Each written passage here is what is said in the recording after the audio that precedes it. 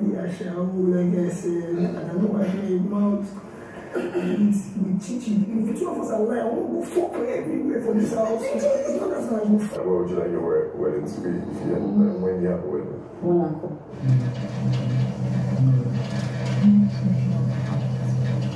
Wow. Just wow. Shippers, your food is ready.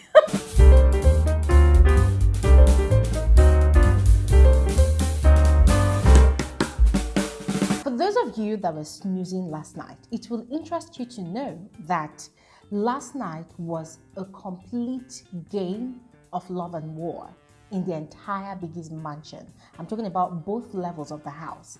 See, ships have started brewing.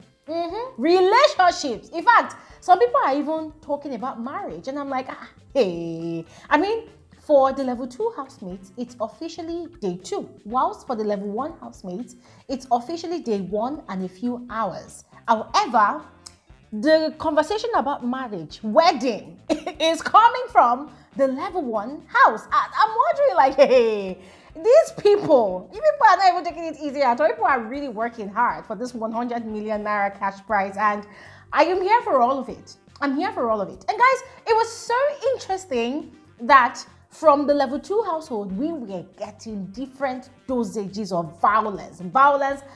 I've dropped a video already about the Amaka and Phineas fight. If you missed out on that, just go ahead and check that video out. But from the level 1 household, we were getting lovers vibes. I mean, the ships have already started to sail.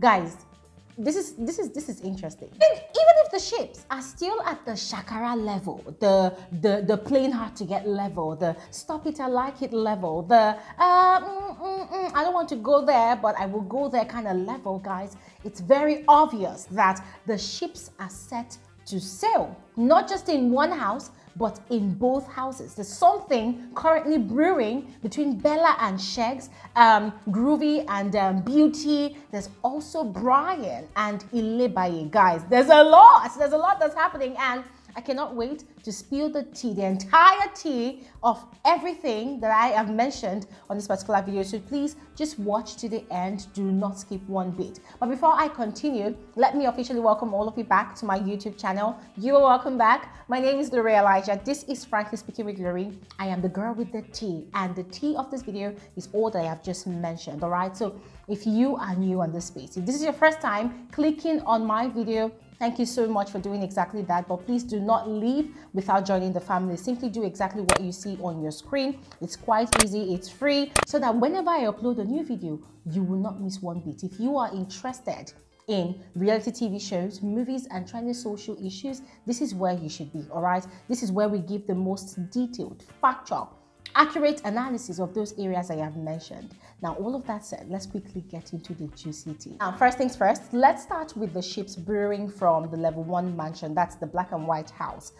It's a fact that from the very first night that the housemates were introduced into Biggie's mansion, Shegs has been kind of subtly sending signals to Bella that he likes her, that's attracted to her, that he cares about her. Now guys, for now, we do not know if this is genuine or if this dude came to play Kid Wire script. But guys, in my frank opinion, it's beginning to look that way. It's beginning to look that way because Shegs and Kid Wire, they have so many things in common. You know, the UK boys, the boys from the wealthy home, the boys that did not come to the show to win the money, but to catch vibes, to make new friends, to connect. I mean, guys, if you listen back to Shegs' intro. Are you here for the ladies or for the money? Why are you here? I'm here for all the vibes. I'm here for all the vibes. I'm here for the ladies. You will see that it sounds very, very similar to Kid Wire's mission in the lockdown mansion during his own season. So why am I saying this? This guy has been making moves at Bella. And Bella, who has this bitch resting face, I don't give a damn, I don't care for anybody, I don't like you, and I'm going to tell you to your face that I don't like you kind of attitude, she has been playing hard to get. She has been accepting his gestures of kindness, his gestures of care.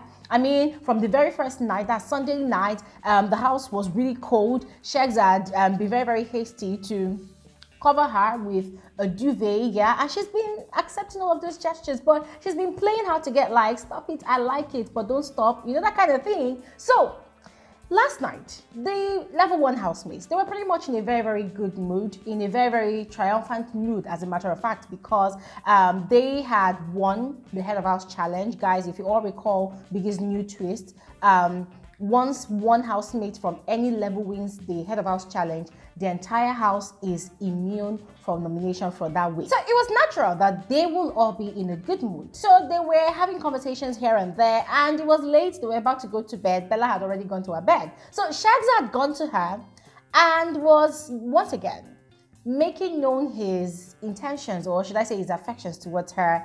And he was talking about, oh, he doesn't want to be like the Ozo of the lockdown season. You know, he doesn't want their situation basically to be like the Ozo and Nengi type of situation. And guys, yet again, it's very obvious that most of these housemates, they've watched Big Brother Naija season by season, so they all know all the existing strategies. But one thing I must give to them though is that I'm yet to see any of them trying really hard to replicate a past housemate strategy. Yeah, I must give it to them. Now, continuing with Sheg's approach to Bella. He talks to her in pidgin, in wine and wine and wine. Even invited her to follow him to his own room so that they could continue their conversation. And after playing small shakara hard to get, Bella Shah stood up from the bed and followed him, to the amazement and amusement of Chichi and one or two other housemates that were also in that room. And the other housemates were having a good laugh. Now, Chichi, on the other hand, was quite excited because she's on a mission to ship everybody in that house. She's on a mission to pair all the housemates except herself. Bella is keeping off. No, listen. Back to back. No space. Is it the second one I'm shipping? It's tomorrow.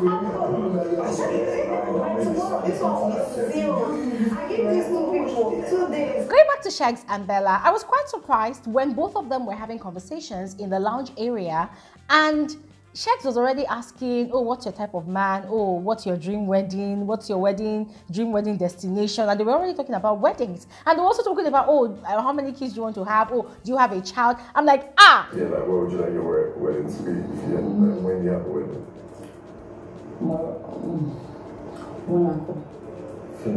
I would like to try in Nigeria. You people have jumped the toasting level all the way to the courtship level. I mean, guys, that's really deep. Anyways, their conversation carried on for a while, and it was very obvious that both of them were enjoying each other's company. And even Shags acknowledged that he knew quite all right that Bella, with her beach resting face, comes across as the kind of girl that even outside the house, it would be very difficult for him to approach her. And she was making it plain to him that, listen, I like money.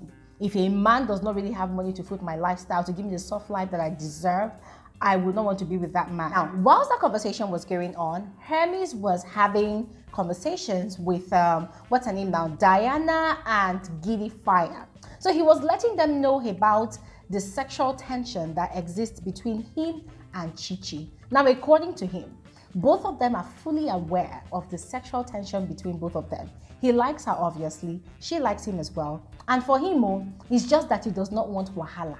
But he's not going to persuade her as well. But if she gives him the green light, both of them will literally be knocking in every nook and cranny in that house. Like he was crazy about her ass. Like for him, that bum is big and juicy. So if she venture gives him the green light, for him, he's not going to apply pressure. He's not going to, make moves or anything. But if it happens, then he's going to give her a show. Like, he will make sure that she's satisfied. But for now, he's okay with his polyamorous relationship because he has gone through a lot with his women and he does not want to tamper with anything that they have successfully built over time. Regardless of the fact that Hermes was kind of confessing his attraction to Chichi, he also admitted that he likes Allison. And he's not the only person that likes Allison. I think there's also Dotun in the picture that likes Allison. So they were also talking about bro code. He's not going to put pressure on any of the ladies, but if any of them encourages anything to happen, he's not going to hesitate. He would definitely jump on it. I said, okay, now this kind of thing that would define. We are looking for this kind of drama, so bring it, bring it. Guys, whilst Hermes was explaining all of those things to Diana and Giddy Fire, in my mind, I was just praying that, God, this is the kind of triangle that I am looking for. Make it happen. And the reason I'm praying for that kind of triangle is because with the kind of personality that Hermes has, guys, I know for a fact that there is no way that Hermes would like a girl in that house and he will back down for another guy to have that girl. Now lie. Guys, I want to see that kind of fire triangle. I want to see it. I want to see drama. I want to see violence. And so shall it be. I want it to happen. Moving up to the level 2 house, yes, Brian had switched beds from Daniela's bed to Ilebaye's bed. Now, if you all recall, I think it was the first night, yes, or the second night, yes, that was on Sunday night, Brian had actually cuddled up with Daniela. If you all know that Daniela is Brian's sort of bestie in the house, but then they have this mutual understanding, like some kind of sibling kind of love going on. But Brian is also obviously attracted to Ilebaye. He told her right from the very first day they all got into the house and were introducing themselves to one another. He has said to her that, listen, I like your jacket, I like your hair, I like the tattoo on your chest, I like you, I like everything about you, I like your eye, I like your ear. Like, he told her obviously that he likes her, and from time to time, whenever there was the opportunity for all of them to gather in the lounge to play games, you will obviously see Brian shifting bomb to go and, you know, Atachi to Ilebaye. So I'm just thinking that, this is going to be another interesting triangle that's going to be brewing right there, because there's also Kes, our married man, who obviously is strongly attracted to Ilebaye's aura. He had told us several times that he likes her, and when as well there's any opportunity, we see Kes gumming body with Ilebaye, even dancing with her today when Biggie had allowed them to go into the garden. So guys, I cannot wait to see another kind of triangle brewing in that house, because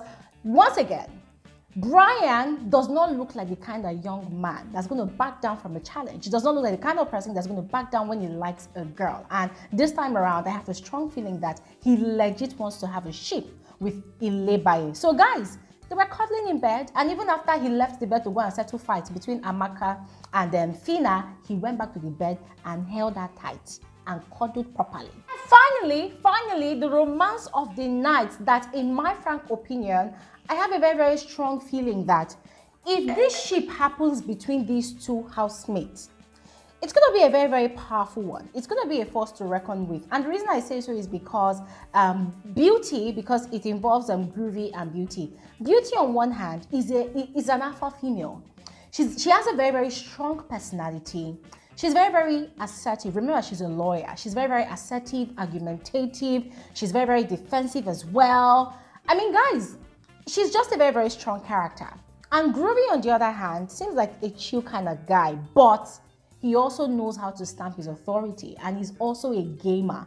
He's also a player. He came to play, came to win. Beauty as well came to win. So, also, earlier today, or even, I think, not even earlier today, I mean, the other day, there was this issue that they had that Beauty picked offense because they were playing Truth or Dare, and she had been dared to kiss Groovy, and Groovy had actually rejected her kiss, saying that it was too early for both of them to get physical like that, and Beauty had picked offense, and so she had apologized to him Monday morning. But then at night, she and Groovy, they were now cuddling in bed. I'm trying to remember whose bed it is again, because I'm not sure that bed actually belongs to Beauty, but they were actually cuddling in bed, and Groovy was opening up. He was confessing his attraction to Beauty.